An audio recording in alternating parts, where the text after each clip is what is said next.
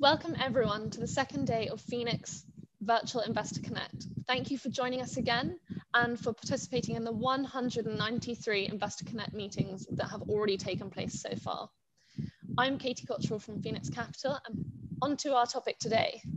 Today's panel topic is Impact Assessment Frameworks, uncovering greenwashing and strengthening your proposition. As impact investing becomes more mainstream, so do the concerns about impact or greenwashing, which can occur when a company or fund make impact-focused claims without being able to demonstrate positive social or environmental impact.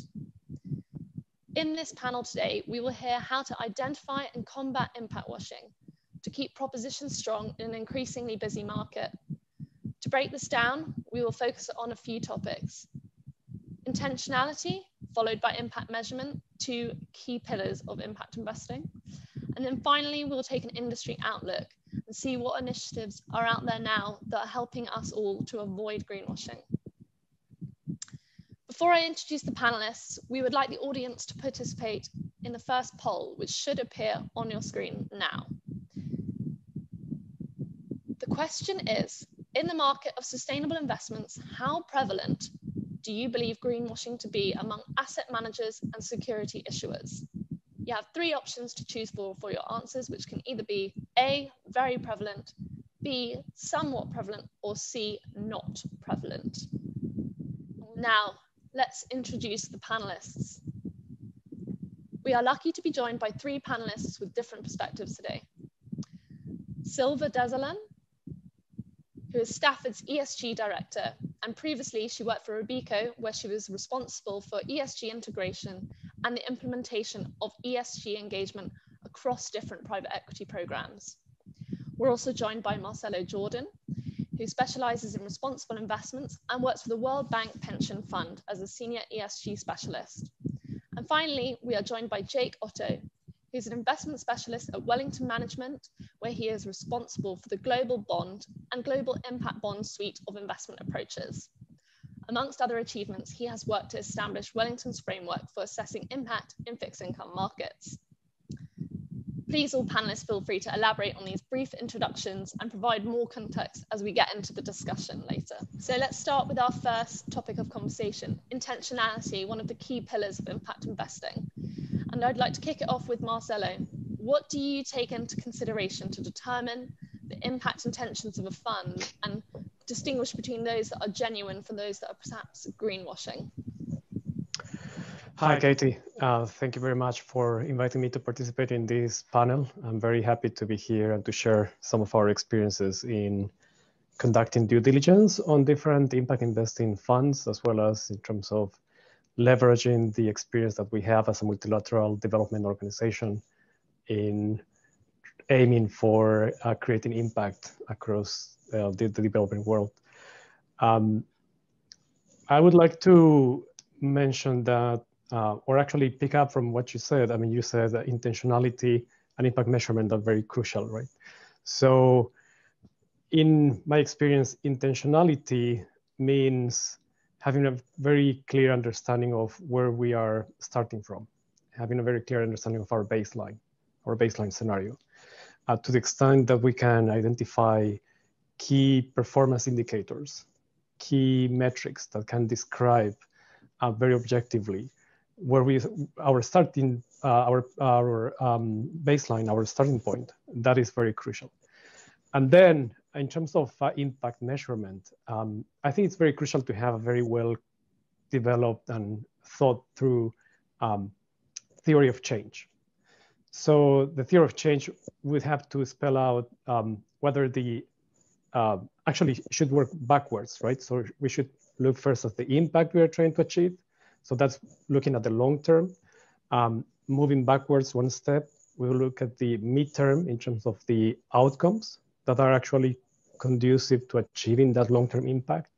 Then we go one step back, and then we would have to consider whether the outputs that are going to be actually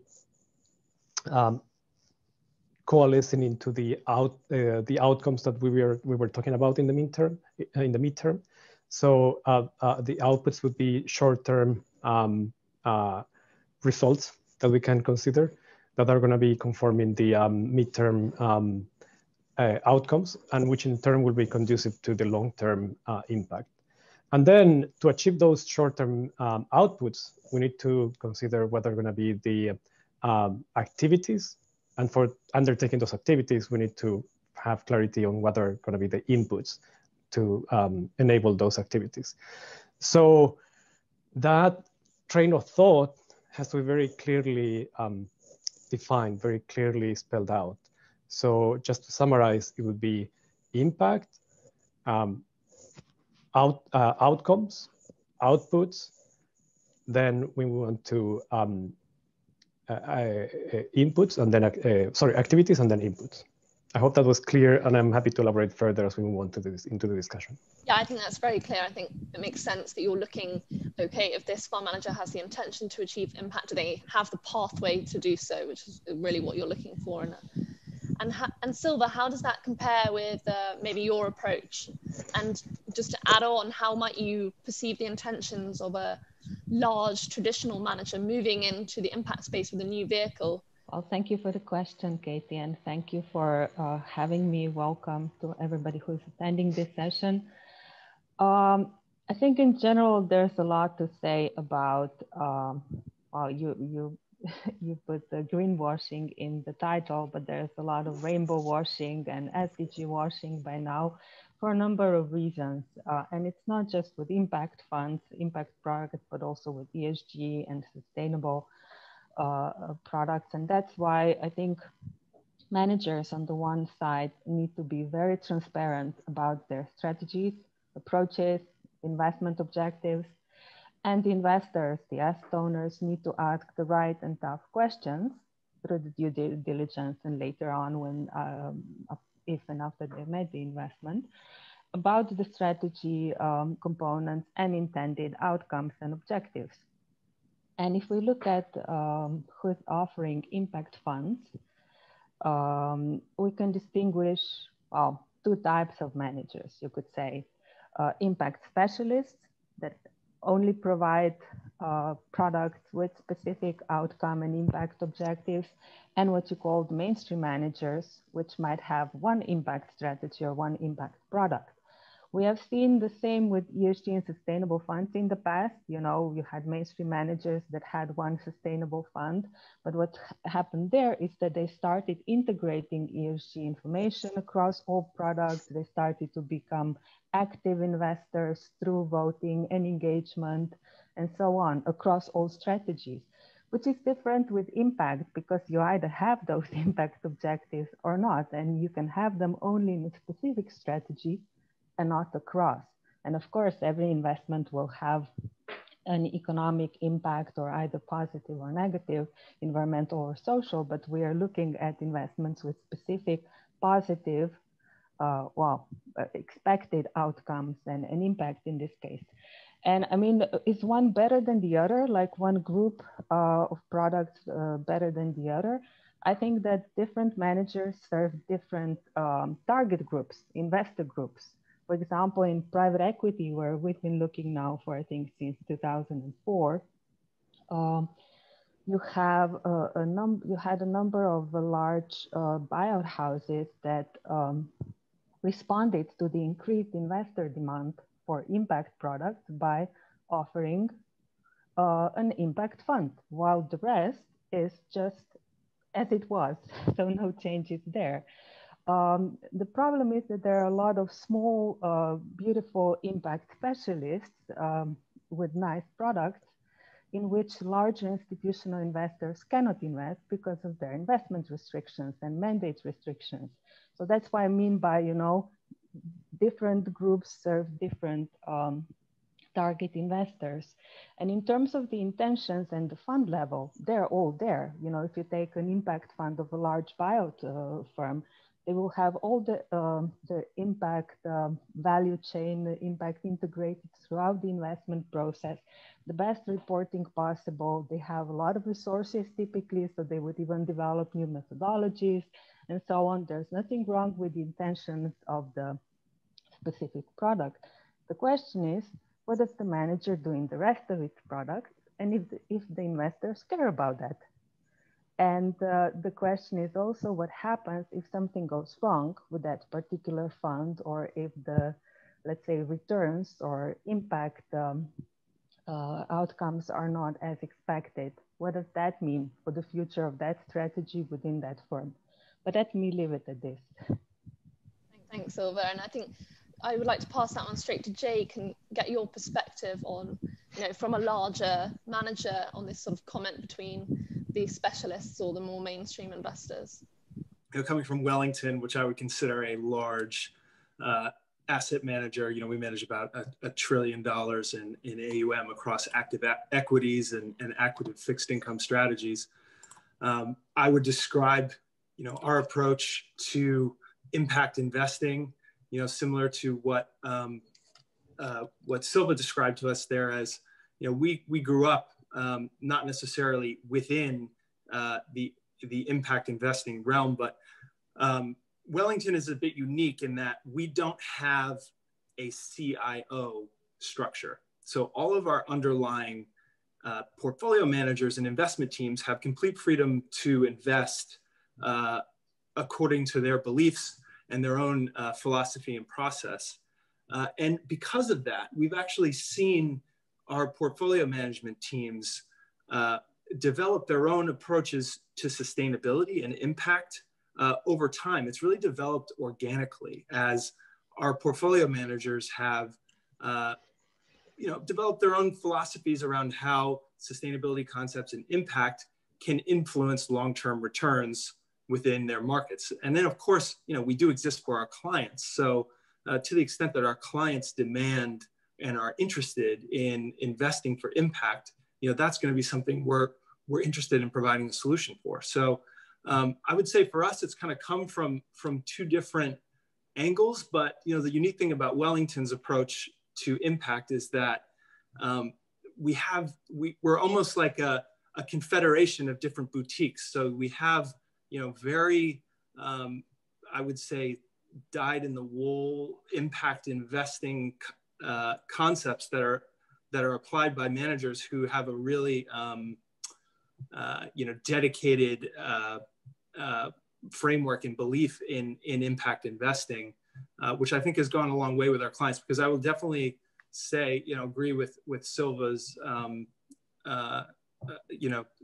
just what she mentioned there, that what clients are really interested in is understanding your commitment to impact, the motivations of the portfolio management team, and the motivations of the firm. And is this, something that the firm really believes in, that sustainability and impact is an important way to invest, or is it just marketing? Got it. Thanks, Jake. Just while you're mentioning Wellington's approach, now would be a nice time to hear a little bit about your own impact assessment framework that you've been using for fixed income, and maybe talk a little bit about an example of how that might review intentionality. Yeah, sure. So the way we apply the concept of impact investing in public fixed income markets is we have three main criteria. So those criteria are materiality, additionality, and measurability. Materiality is making sure that the activities we're funding are really related to one of our impact themes, and we have our own proprietary impact themes. The concept of additionality is making sure that that activity is going above and beyond the status quo of what is already happening in a given industry. And it also means it needs to be going above and beyond what's required by local regulation. We're looking to supply capital to activities that are serving underserved populations or making a particular service or product much more efficient. And so we're really looking to be able to measure that. And when we talk about the concept of intentionality in public fixed income markets, we tend to think about the intentionality lying on the shoulders of the investor. So really making sure that we're investing for that concept of additionality and making sure that that's present as investors. Because when it kind of comes down to it, when we look at funding, let's say an activity, we've invested in water and sanitation companies that supply underserved markets in rural areas in emerging markets. With the impact thesis being there that good access to clean water and sanitation services can lead to better health and socioeconomic outcomes in those communities over time. Now, whether those companies are taking on those activities because they make good business sense or because of more altruistic reasons, we're almost agnostic to that. Oftentimes they do come hand in hand, but what we're really focused on is that activity going to continue into the future? Is the company committed to serving those communities? Do they provide good reporting on the outcomes that we're looking for as impact investors to be able to see the impact that they're making? And we're able to hold them accountable to those things through engagements and through the meetings that we have with those companies. Great, thank you, Jake. That's really interesting to hear that, yeah, you're not necessarily, you're more taking your own responsibility to make sure those things follow through and not perhaps looking at their intention as an issuer of a project. And just quickly, we've had the poll result in for the question, which was, how prevalent does the audience think greenwashing to be among asset managers and security issues? And 29% voted very prevalent and 57 somewhat prevalent. So only 14 not prevalent. So I think, yeah, we're talking about the right thing today. So that's good. And then onto our second key topics, measurement and reporting. So clearly, evidence of impact achievement demonstrated through measurement and reporting is important to determine and support the intention of a potential investee. So let's start maybe with Marcelo again. What kind of measurements best support an intention? What evidence are you really looking for there? When it comes to evidence, I think it's important to have a very strong actually impact reporting framework. So we like to see that there are like very formal reporting mechanisms and measurement mechanisms. I mentioned the theory of change. I think we like to see that in the underlying impact investing framework in general, and that is going to be the basis for a very strong impact reporting. So evidence will be basically, from our perspective, is going to be relating to the traceability of the impact. So how can we actually make sure that the impact that is being achieved can be attributable to the inputs across the impact value chain that I mentioned, to the inputs to the investments that were committed by the fund. So that linkage between inputs all the way down to impact and the traceability, the ability for us as an investor to be able to track down all these different steps in the value chain, the impact value chain, as we call it, would be very important to have enough reassurance on the attribution of the impact. Silva, is that something similar for you, or do you look at something different when you want to see the evidence through measuring and reporting, or any particular frameworks that you like to see there? Well, you have to imagine that we're investing primarily through funds across different asset classes. And well, we've been doing that for some of them 20 years on the sustainable, which would probably now be called the impact side, for 16 years. And if we want to assess the impact of our portfolios, it's, well, across the strategies and across the funds, it's almost impossible. Of course, there are frameworks out there, fortunately, and there are initiatives. But if I look at what we receive from our managers, everybody reports differently, or about, I think, 2/3 do not report on impact of their investments. So what we get is some what are called impact reports on the positive contribution nowadays to the SDGs. So SDGs have become an important framework. But on the negative impact side, we would maybe get some ESG-like reporting with some, let's say, environmental footprint of the underlying investment. So if you're investing indirectly through funds, you're facing actually a lot of challenges if you want to put or if you want to present or provide insights into the impact of your portfolio, despite the frameworks. And I mean, we'll probably mention some of them later as well, like IRIS. There are all kinds of principles and standards and initiatives out there. But given the diversity of the reports, given the lack of standardization still, it makes it very difficult for, I think, asset owners, but also fund of funds to, report across asset classes and across strategies. You mentioned a lot of the time the impact reports that you do receive are showing positive contribution and not so much negative. How is that useful? Do you need the neutral and negative impacts caused by the fund as well to consider investment?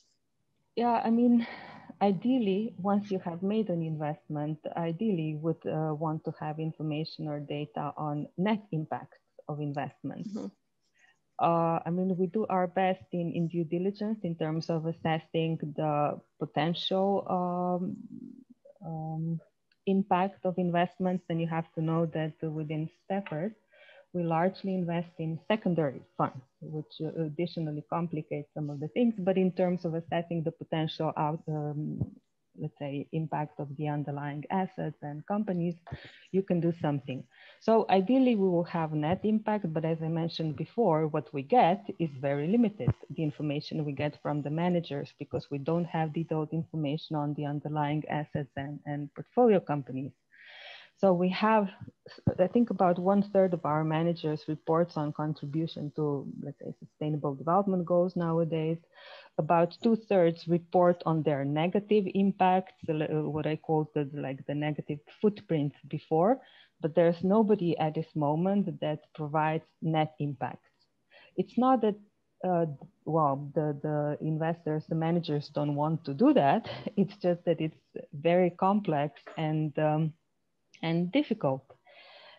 So that there are a number of challenges with how to do that. And I've seen the solutions, through monetizing the value of the outcomes and impacts, because then you can sort of, net the positives and the negatives. But the issue I think we're facing there is that you get some sort of black box that delivers some kind of result, which is a positive or a negative number, but you don't know what happens there. So it's quite complex. You need to have a specialist or separate teams that can do that.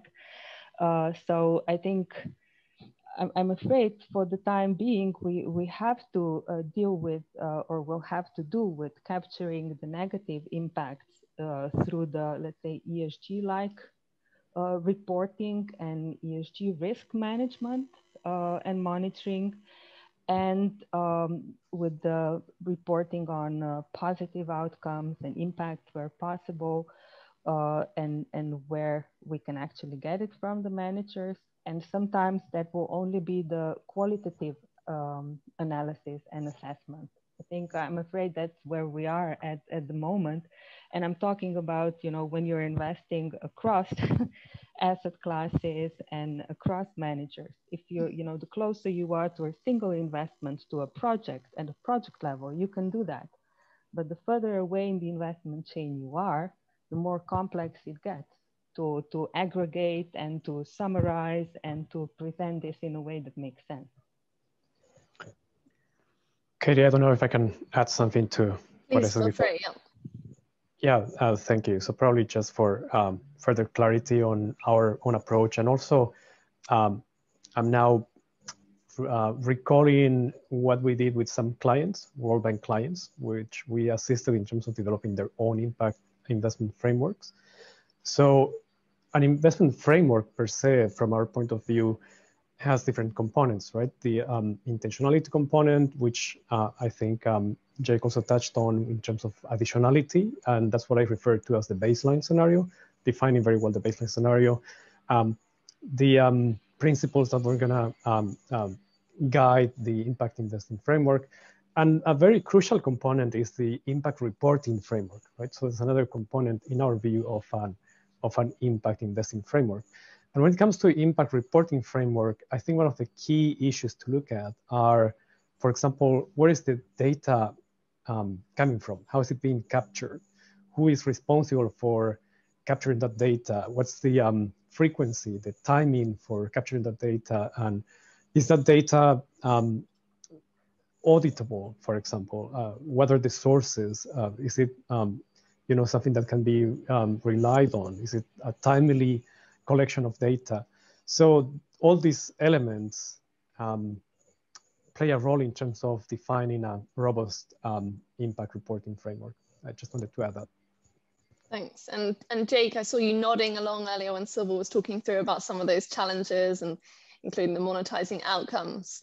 Do these feel quite familiar? A lot of these challenges and sort of headaches that people are mentioning here, Silva and Marcelo have identified, I definitely feel them.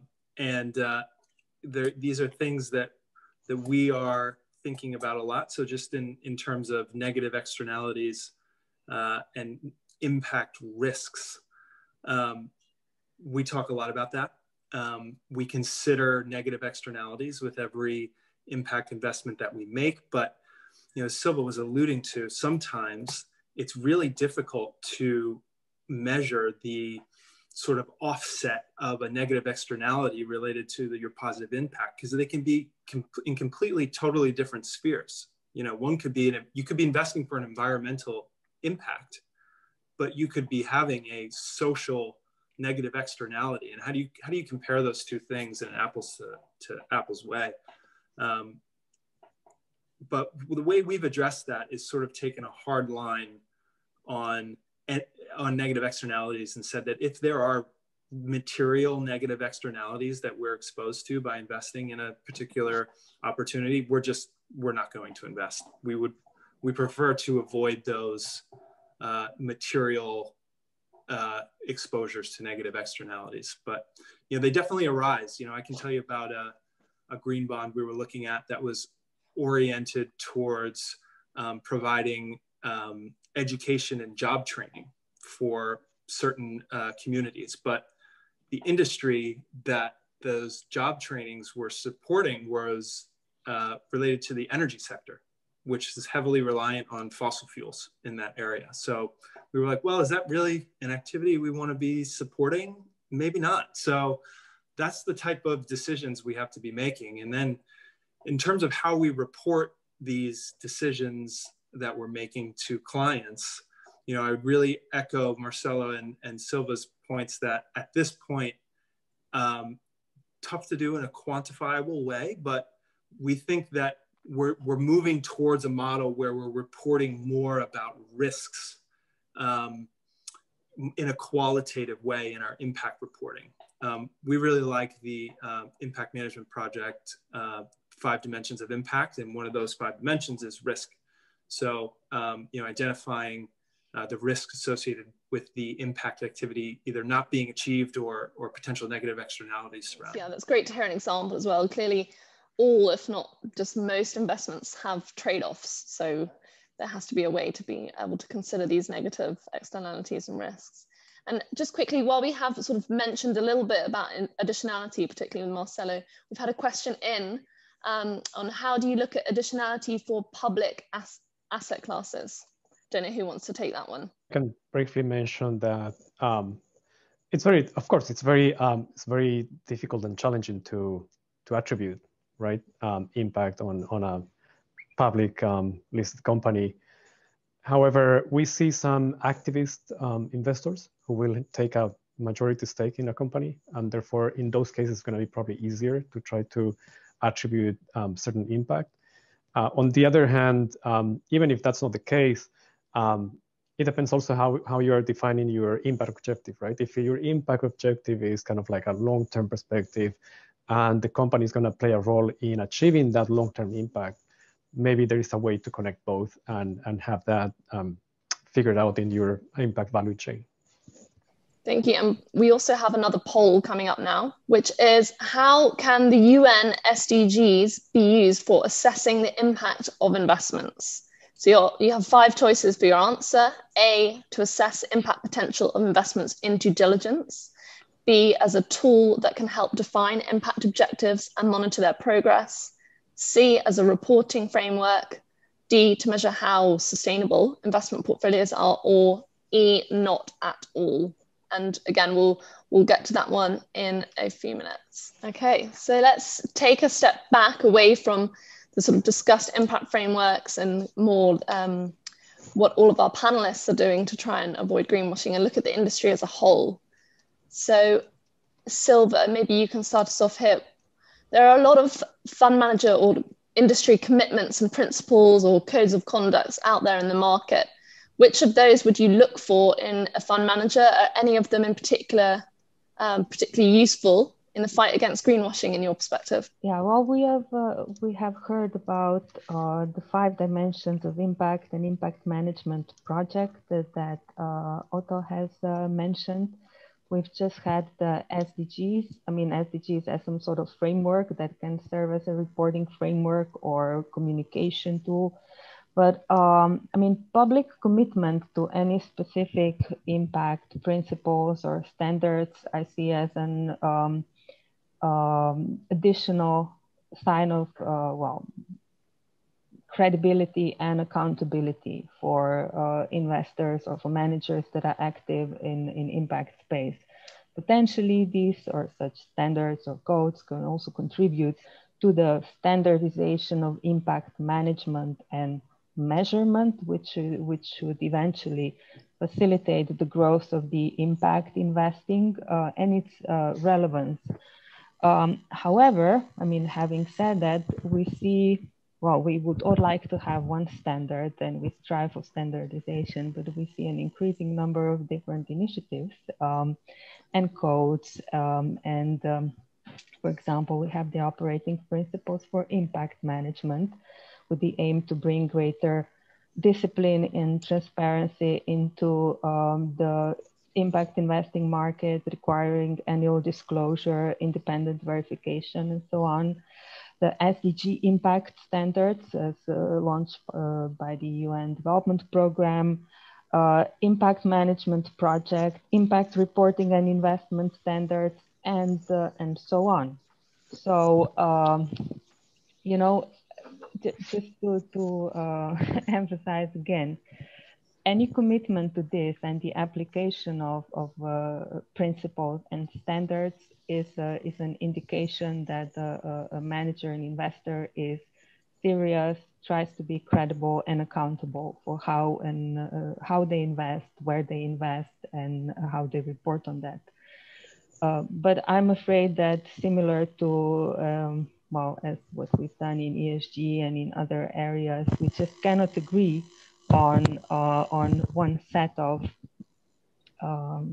either reporting standards or principles on how we want to do that. I see it as kind of fragmented, a lot of fragmented initiatives, but I'm hopeful. Let me leave it at that. Thanks. And Jay, you already mentioned earlier that you're using the IMPs, 5 dimensions, as a framework. Are there any other kind of principles, codes of conduct, commitments, all these kind of things, frameworks that are particularly useful to you? And probably just to add on to that, how do you think initiatives such as the EU eco-label, taxonomies, and the sustainable finance disclosure regulation, how do you think they will come in and help? Yeah, sure. So, I mean, I can kind of answer your question in one, or multi-part question in one big response. Yeah. You know, I think that ultimately all of these regulations and taxonomies and tools that are being made to impact investors are going to create more confidence and transparency for end investors in this space. Mm-hmm. That's ultimately what I believe all of this is in service of. And I think I've been encouraged by what we're seeing. And, specifically, we've been doing a lot of work to understand where products within our sustainability lineup fit within the EU regulatory frameworks that we see coming out. So the Sustainable Finance Disclosure Regulation, or SFDR, I think that coupled with the EU Eco Label, which could be coming down the line in a few years, could really help give investors confidence as sort of a baseline of, backstop to greenwashing activities from a product perspective. And then there are, other frameworks like the EU taxonomy, which is really geared to help define really what is a green activity, and things like the Task Force on Climate-Related Financial Disclosures, which helps give companies a framework and guidance on how to report on the climate intensity of their businesses.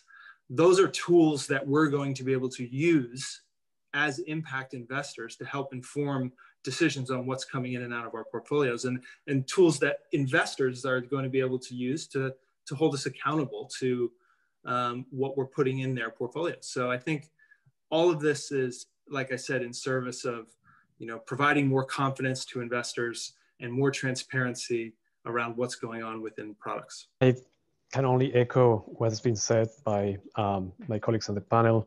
I could only add that it is important for investors, especially impact investors, not only those investing in emerging markets, but also globally, to look into what is the global sustainable development agenda in general. The SDGs is part of it, but it's important to understand that in a broader context, but also go down to national policies and priorities, because the SDGs define a number of targets that can be implemented or have to be implemented at the national level. For that, countries are developing national sustainable development policies, and to the extent that an impact investor is aware of that, that will enhance their capacity not only to make sure that the impact that is being pursued is in line with those SDGs, and at the end of the day, those national development, sustainable development policies, but at the same time, there is less need for validation. There is less need of making sure that there is alignment between, for example, specific sustainable development policies at the national level. So in other words, I'm trying to say that the SDGs are important, but should not be taken as a standalone framework. It has to be put in the context. And usually that context is at the national level or at the regional level. So it's important for us as investors to be aware of that. We don't necessarily need to become experts in terms of national development policies, but it's important also to make sure that we understand the basics and especially the key goals, whether being those national development policies trying to achieve, whether the priorities, and whether the pathways towards those goals. That makes a lot of sense, yeah. And talking about the SDGs, we've just had the results in for the poll. So just as a reminder, the question was, how can the UN SDGs be used for assessing the impact of investments? And the most popular answer was as a reporting framework. That was followed by as a tool to help define impact objectives, and then equal split among the other answers. So, Katie, can I add something? Yes. In relation to the different frameworks and codes and so on, I just wanted to emphasize that with all these additional or new, whether it's disclosure requirements or principles, the expectations towards the managers are also increasing. So nowadays you can almost not, I think, present an impact fund to an asset owner in Europe without making some reference to to its contribution to sustainable development goals, without showing the 5 dimensions of impact, without referring to IRIS metrics if you show examples of KPIs.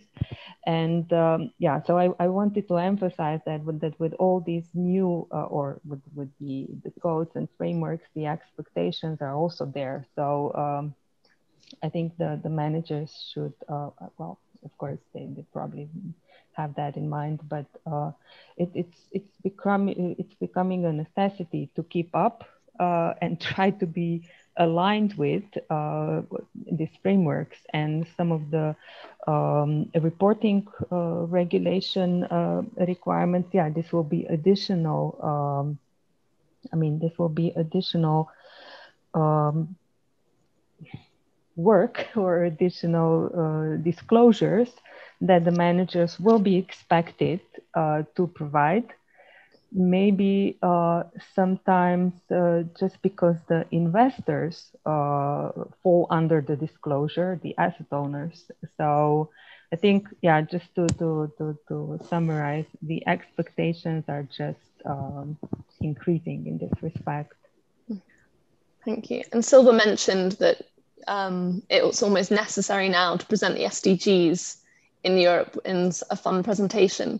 But how can we really tell if they're being used to, I think, rainbow wash is one of the terms, or being used to enhance the impact? Is there a way to distinguish when you see the SDGs, you know, on a page, how they're being used? And that's open for anyone. I could take a stab at responding to that. You know, I think asking questions of the manager to how they use the SDGs within their process, and then asking for examples about how it's incorporated in the decision-making process over time is going to really be what helps, you know, I would think helps people get confident in a given strategy and its credentials in using the SDGs over time. You know, due diligence processes, you know, can sometimes take a while, and especially in a new space like impact investing, which is new for a lot of investors. You know, it'll take some time to get comfortable. But I think, you know, repeated conversations and understanding and seeing how the portfolio shifts over time and how the SDGs are influencing that process can help investors gain confidence in the credentials of an impact strategy. If I may add a few words, we've been, while we're analyzing the kind of disclosures we're getting from our managers and with respect to SDGs, we've been looking into more detail how they use them. And I think I mentioned about 1/3 of our PE managers in the program make some reference to SDGs, but sometimes it's just at the fund level with a few icons, you know. So that already says enough. And there's, I think, about 17% that actually had KPIs that were linked to the targets behind the SDGs, and also provided some sort of consistent reporting on those KPIs. So this is, I think, still the minority of managers out there. If we look at the broader market, not just the impact-focused managers. So I think you can see pretty quickly, you know, is it just icons at the fund level or in the presentation somewhere on one slide, or is it seriously worked out through the KPIs that are being monitored and that are actually linked to the specific targets that are actually meant for the private businesses and not the governments. Thanks, Silva. And if I may, Marcelo, what out of all these frameworks and tools we currently have, what more is needed? Well, I think we have plenty of tools that need to actually be fully consolidated and more mainstreamed in our industry. I don't know really. I mean, I think there is plenty to work on. We have a very comprehensive global development agenda that I referred to before, and the SDGs are part of it. Understanding all that, understanding the implications, and probably something that is crucial is understanding the transition pathways towards that sustainable development goals, and putting the impact in the context of those transition pathways. That is probably going to be crucial in the next few years as we move towards the 2030 goals. And to the extent that we can understand more clearly the interconnections between impact and how they bring us more in line with those transition pathways, I think that's going to be crucial. Great, thank you. And we now have some time for questions. So audience, keep sending them in, but we have got a couple already. So one, what recommendation would you give a fund manager who is starting a new impact fund tomorrow? What is the one important thing to pay attention to? That's, again, open for anyone to take that. I think almost everything we have mentioned, pay attention to that.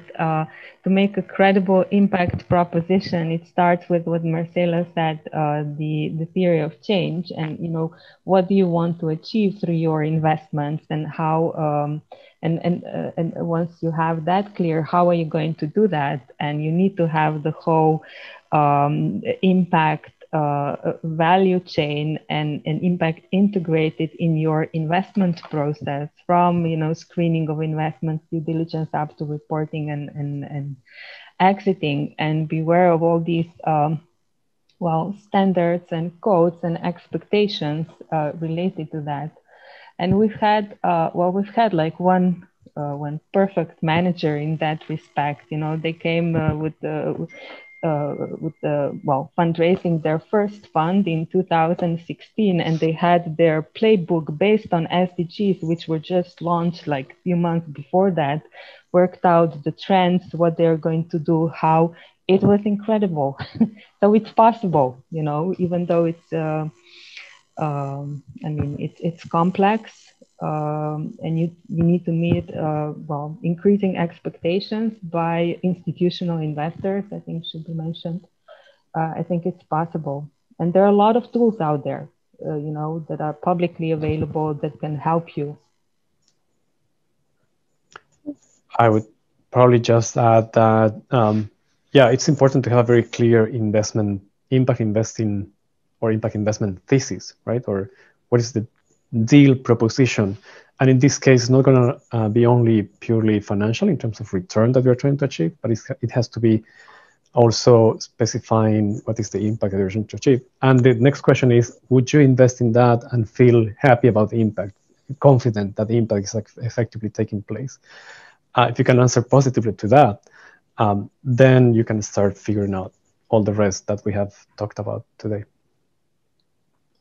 Thanks for your answers. And we have another question in for Silva and Marcelo, or one of you. To what extent do you think an impact hurdle can provide evidence of intentionality and negate greenwashing? Should I go first? Yeah, I think that's a really good one. And we had discussions with some of our managers about that. And there are some, I think there's an increasing number of impact-focused managers that do have an impact hurdle or impact-linked hurdle. And that is an additional, for me, that is an additional commitment to achieving impact as well as financial returns, as Marcelo mentioned, because we shouldn't forget that, as institutional investors managing money on behalf of other institutional investors, asset owners, we need to make sure that we have financial returns in addition to the impact outcomes that we were talking about. So impact hurdle is an additional commitment and a sign of credibility, but it's still more an exception than a rule. And I think for some managers, it's a difficult discussion. And even then, even though their strategy is completely impact focused and they're in line with everything else, they said, well, we're still, we need to make sure that we provide financial returns first. And I think it's difficult. It's difficult to ask this from everybody or expect that the majority of managers will have that, I think, within 5 years. And we've got another question in, how do you manage the dissonance or versus the harmony between expected and achieved impact? That could be, yeah, again, anyone take that one? I can take that one, but I also want to give space to my colleagues in the panel if they want to say something first. Go ahead, Marcelo, and then I'll follow up. Okay, thank you. I think that's a very important question, and I think it's not uncommon to face that situation where the expected impact will not necessarily be fully in line with the actual impact achieved on the ground. In our case, I'm saying this more as a matter of principle, you don't necessarily have to build a full bureaucracy around this, but in our case, that's why we look at, I was mentioning that there has to be a full impact investing framework, and this framework will have different elements. One of these elements is the evaluation function. So evaluation meaning that it's an ex post analysis of whether the impact was effectively achieved or not, and trying to understand the reasons why it was not achieved, and trying to propose the corrective actions while the fund in this case is running. So I think as an investor, it's not necessarily a yes or no situation in which if you don't achieve the impact, we are out. Rather, when you invest in a fund, you are committed to the fund, right? So you're going for the long haul and you want the fund to succeed. So therefore, what you'll be interested in is that there is a function that ensures that whenever the situation arises, there is a mechanism to understand the reasons, and there is a mechanism to giving you reassurance that the corrective actions will take place in a meaningful way. So that's in essence the function of an evaluation system within the impact investing framework. Jake. Yeah, thanks. I would echo some of Marcelo's thoughts there that really an ex post evaluation of impact can be difficult because a lot of times you're investing in projects that are new and they haven't been going on much time. And if you have to evaluate a long-term or evaluate progress towards a long-term objective, you might not want to give that project a score so soon. We would prefer to just make sure that the direction of travel is still in the right direction. That the commitment from management is not moving away from an impact activity. Through our ESG engagements, we can help influence and potentially make outcomes better if they're not meeting impact objectives. So, that's one way we think we can help the process along the way. But, ultimately, if there was a situation where we felt like a project or an activity was really breaking down or somebody's business model was shifting away from that impact activity, in our portfolio, that specific investment would become a candidate for sale. Thanks, Jake. And while we're talking about, achieved impact versus expected, how useful or unuseful is it to see impact measurements without the context of the quantified targets? And is that something that anyone sees often? Maybe start with either Marcelo or Silva. Yeah, if I look at our, let's say, resource efficiency focused portfolios or the impact funds that position themselves as impact funds in our portfolio, I do not see specified objectives in terms of, quantified, in terms of, very specific numbers or percentage of growth or something similar. It's also that, these funds or managers have like, with us, they're 10 to 12 years, sometimes 15 years. They would be 4 to 6, maybe 8 years in some of the companies, so they would have time to achieve the intended impact. Of course, the assumption is that they and then we know from the start what they want to achieve, what the target is per company.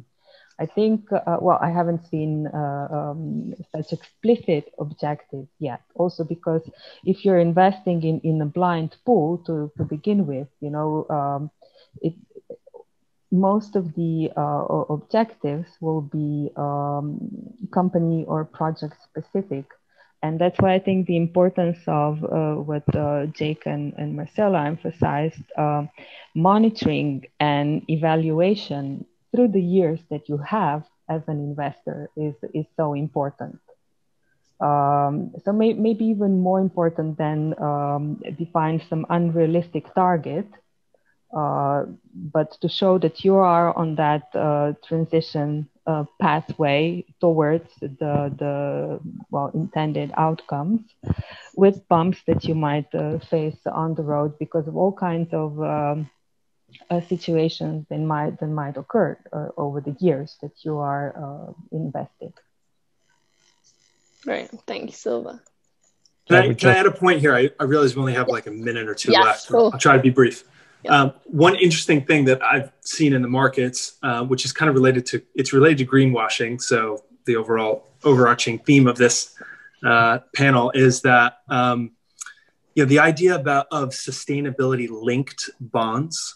So one of the things we look to do in our impact portfolio is to see where we can help facilitate transitions of energy and utility companies towards something that is more sustainable. And one way that we've seen companies seeking to do that is through sustainability linked investments, where they're actually just general obligations of that company.